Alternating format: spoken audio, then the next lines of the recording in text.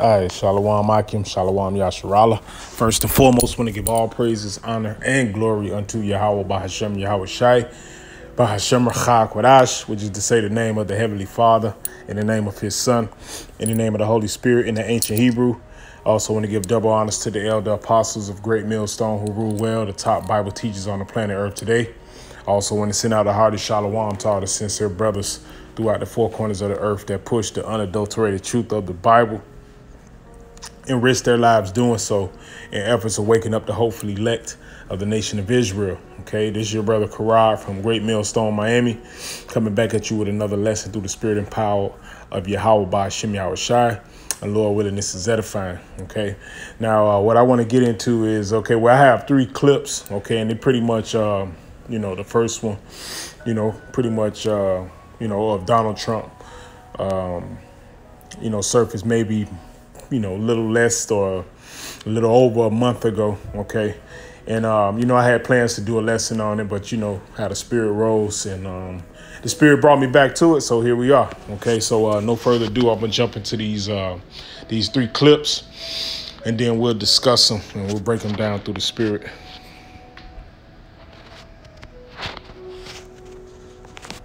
First. OK. One issue that has come up is once you do have a vaccine, how do you properly distribute it? How do you get it out quickly to Well, when we have the vaccine, we have the military all lined up, and the military is going to be doing it in a very powerful manner. These are people that don't usually do vaccines. They do soldiers and they do lots of other things that frankly are more difficult, but we have our general and logistics. One issue that has come up is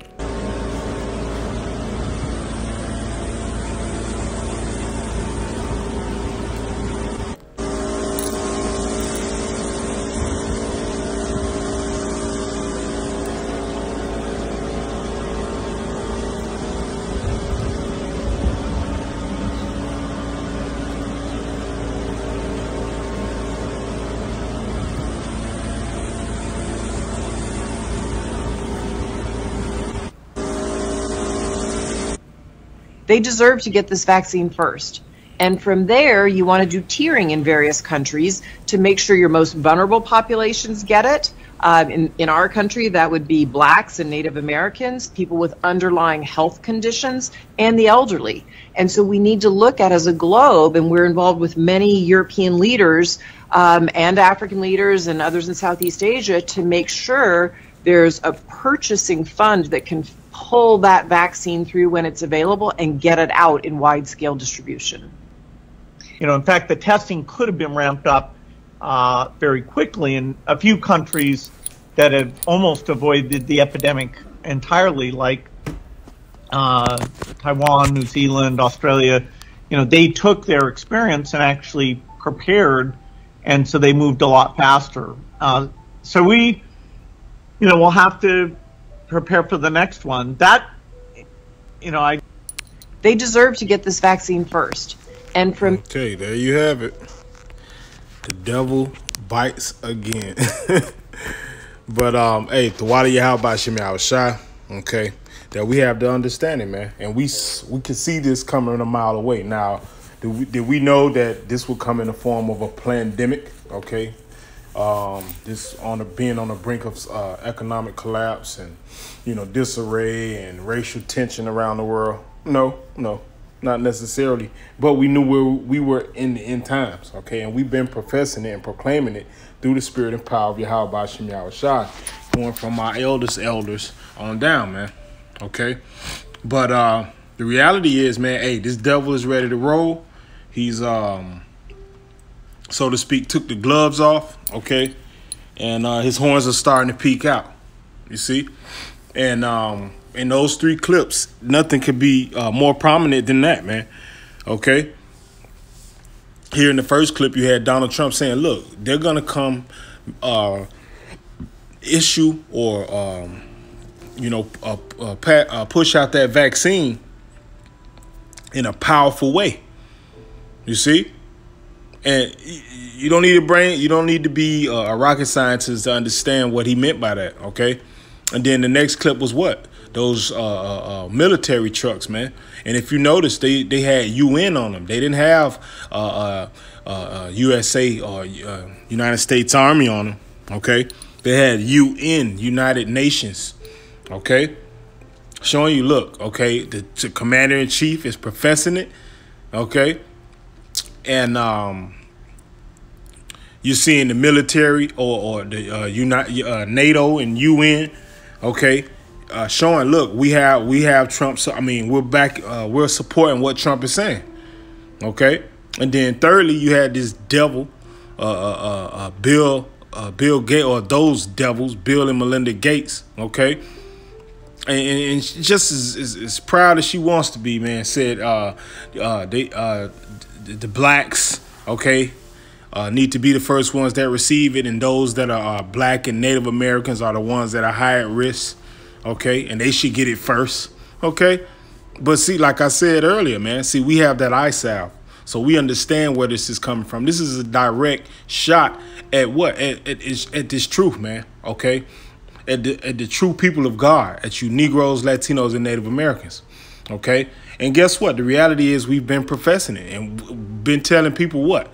Get ready, gird yourself up, guard yourself. Okay, come back to the Heavenly Father. Because when you sit back and look at it, man, hey, the Lord is going to allow his sword to do a lot of destruction and damage. Okay, and his sword alluding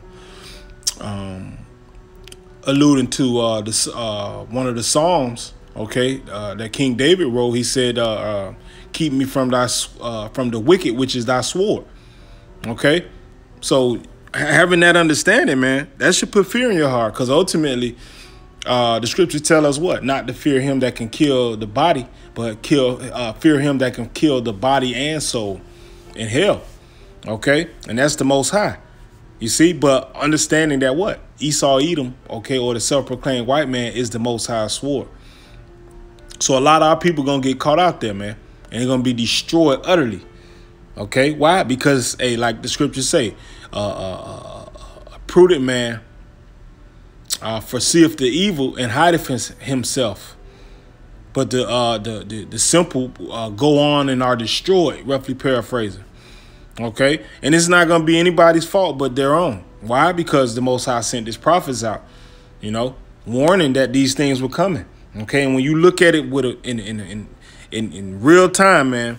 Okay, if you're not of the elect, man, you're fucked, man. Okay, excuse my language, but that's the harsh reality, and the scriptures reiterate that from Genesis to Revelations, man.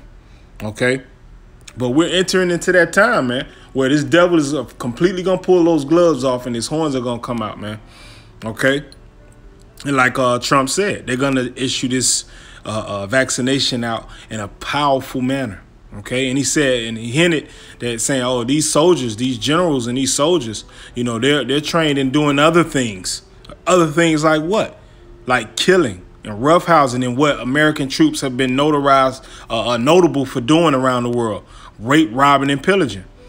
Okay, so that's what he incited by saying that, man.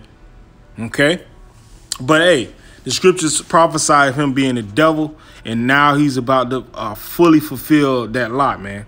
As if he hasn't already, he has. Okay, but the scriptures speak about this being like the time. Matter of fact, let me get that.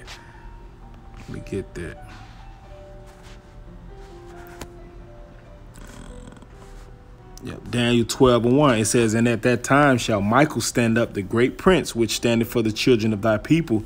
And there shall be a time of trouble, such as never was since there was a nation, even to that same time. And at that time thy people shall be delivered, everyone that shall be found written in the book. Okay, and that's speaking of the children of Israel.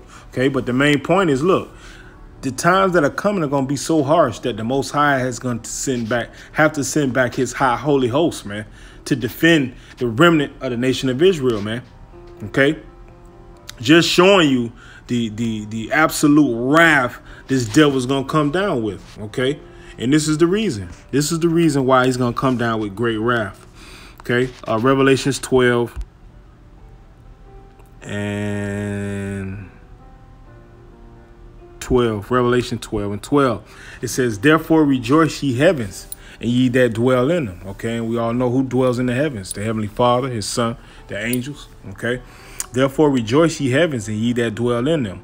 Woe to the inhabitants of the earth and the sea, for the devil is come down unto you having great wrath, because he knoweth that he have but a short time. Okay, and guess what? The scriptures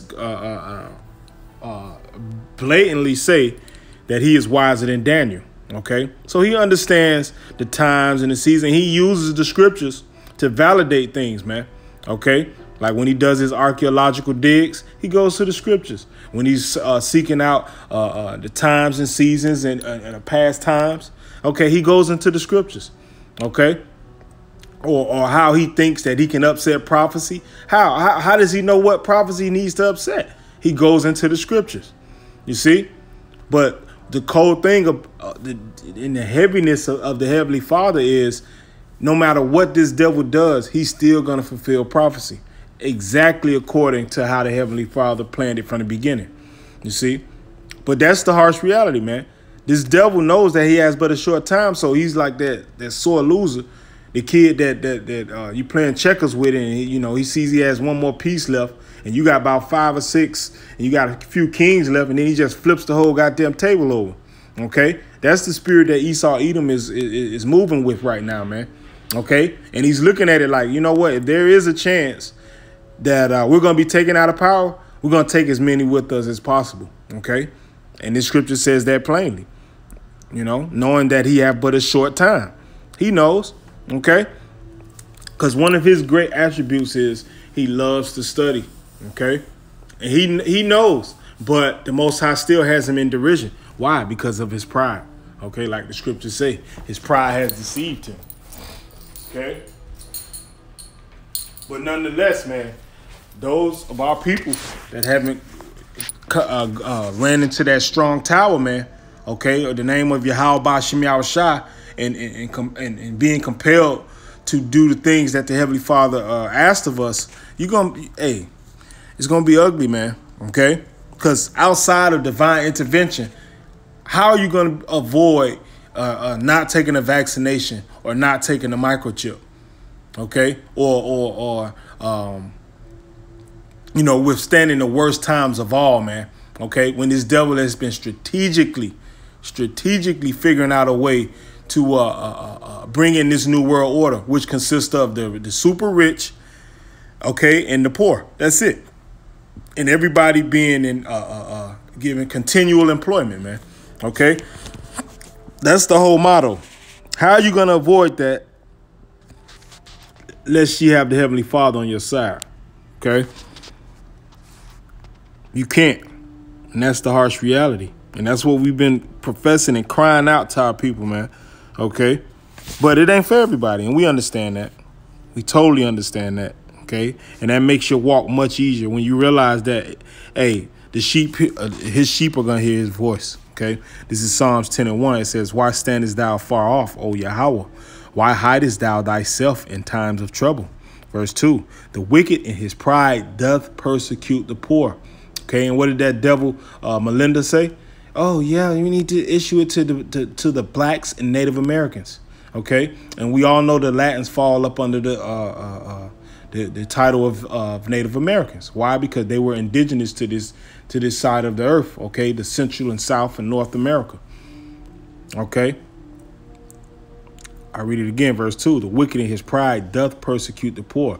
Let them be taken into the devices that they have imagined." Okay, and that's exactly how the Most High is dealing with them, man.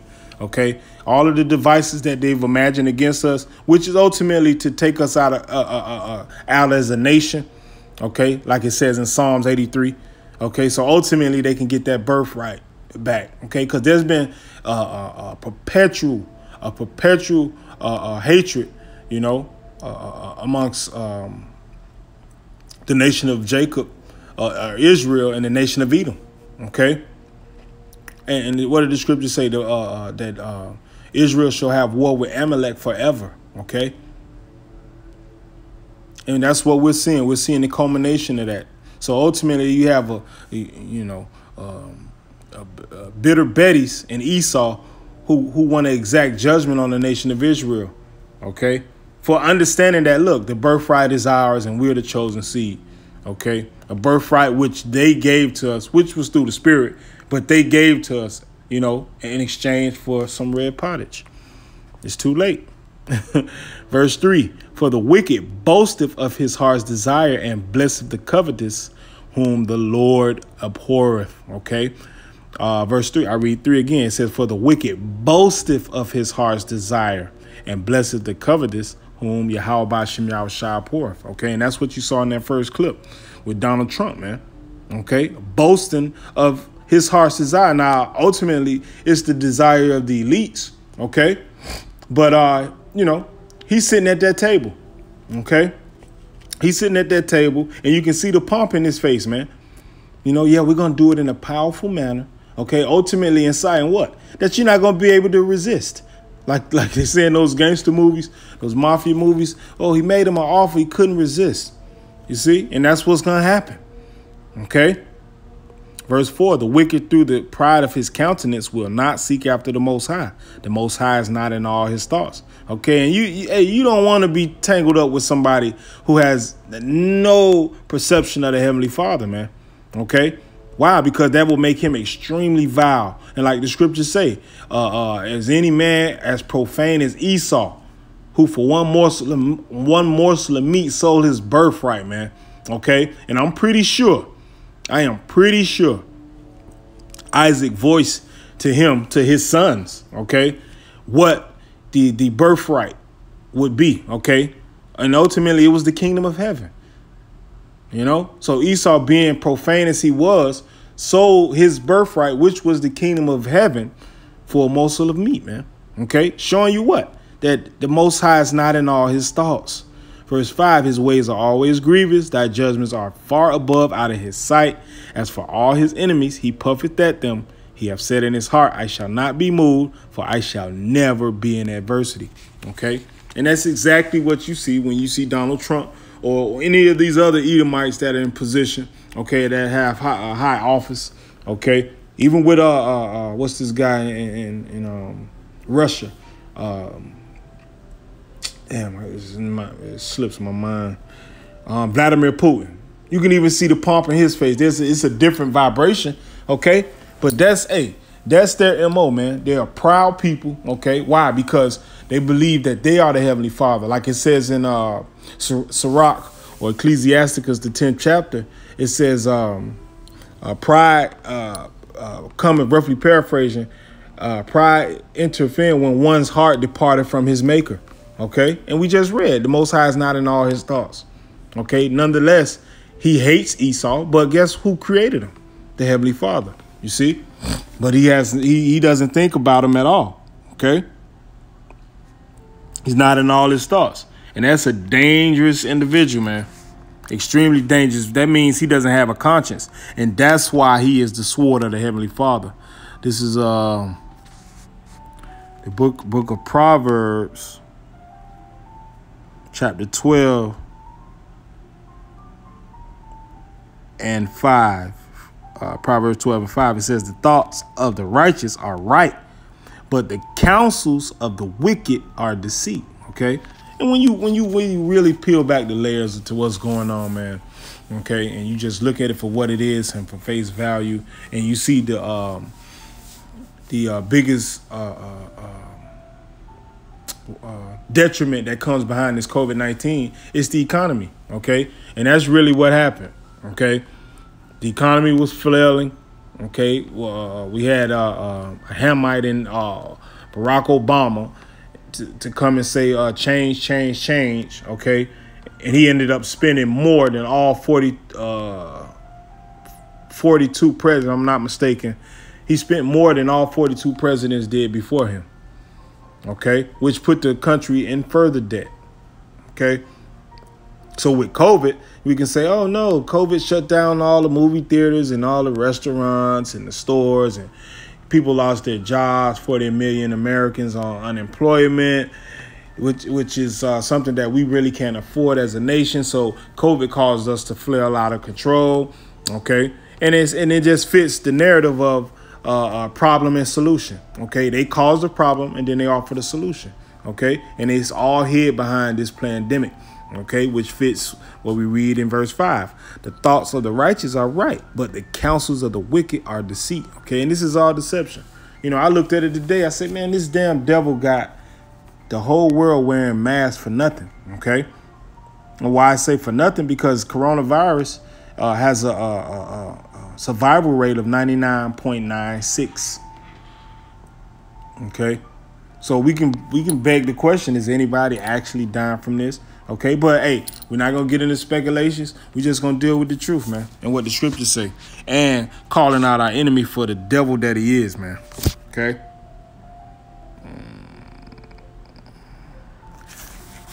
Okay, but the point, hey, you heard Trump, man. He said we're gonna do it in a powerful manner.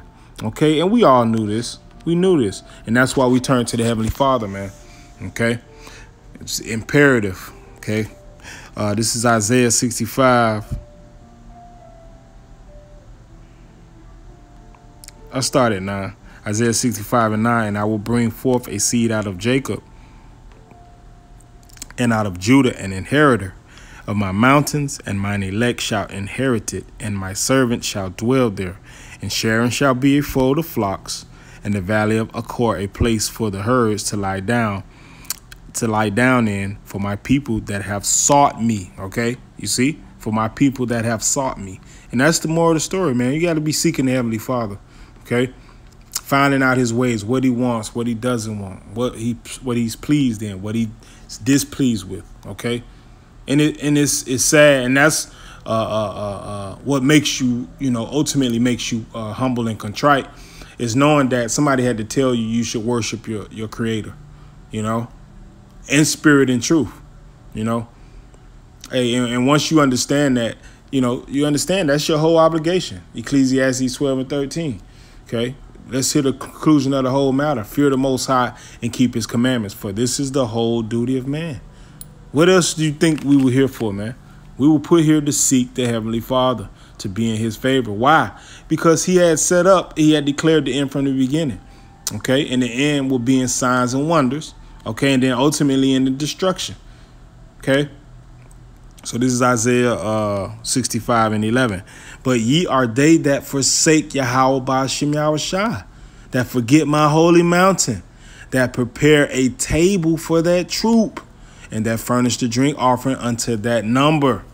Verse 12, therefore will I number you to the sword, and ye shall all bow down to the slaughter, because when I called, ye did not answer. When I spake, ye did not hear, but did evil before my eyes, and did choose that wherein I delighted not. Okay, and that's pretty much been the narrative, man. When the Most High gets fed up, pissed off with the nation of Israel, him being the Lord of hosts, which means he's the Lord of armies, okay, the celestial and the terrestrial armies. All armies belong unto the Heavenly Father. Okay, so when you piss him off and you play Billy Badass, okay, and be disobedient, he's always sent in a troop. Okay, and you can go back in history, whether it was the Egyptians, okay, the Babylonians, okay, the Assyrians, the Medo-Persians, the Greeks, the Romans. All of those nations had war with the nation of Israel, okay, and came and destroyed us as a people. Why? Because of our rebellion, our disobedience. Okay, so guess what? Nothing new under the sun. It's going to happen again. Okay, and we're seeing it. We're seeing the beginning stages of it forming. Okay, but hey, like it said here in 11. No, Salakia. 10. I read 10 again. And Sharon shall be a fold of flocks, and the valley of Achor a place for the herds to lie down in, for my people that have sought me. Okay, showing you, hey, we have a just power, man. He made a promise to Abraham, Isaac, and Jacob that he would not utterly destroy the house of Israel, man. Okay, and unless it had been for that remnant, Israel had been like Sodom and Gomorrah. When you go back and read the records and the tales, man, hey, it will be just. But the Heavenly Father swore by himself. You see, he's not a man that he should lie. Okay. Although, hey, the majority of our people gonna get caught out there and destroyed. Okay, the reality is the elect have hope, man. have expectation to be delivered, man. Okay, because when you look at it, man, how the hell you gonna avoid what Esau is coming with, man? The scriptures say it's gonna be like a day like never before, man, to the point where Michael the archangel is gonna have to come fight, man. Okay, the devil's coming down with great wrath because he know he had but a short time. Okay, and what all you have to do is look at his military might, man, which was given to him by who? The Heavenly Father. Look at his military might. So what's the only way that you can combat that? Is to join sides with the person that gave him his might. You see? And it's plain. That's why the scriptures say our people going to come back in the kingdom shamefaced, man. You know, because these were principle understandings, man. You know, core principles. Fear the Most High and keep his commandments. You know? Hey, look, we had to be told it, you know, and guess what? It broke our heart, made us humble and contrite, you know? And now we seek after the Lord with fear and trembling. You see? And ultimately, that makes you exempt from the judgment that's coming. You know? This is Isaiah chapter 59. And we'll close out with this one. This is Isaiah chapter 59.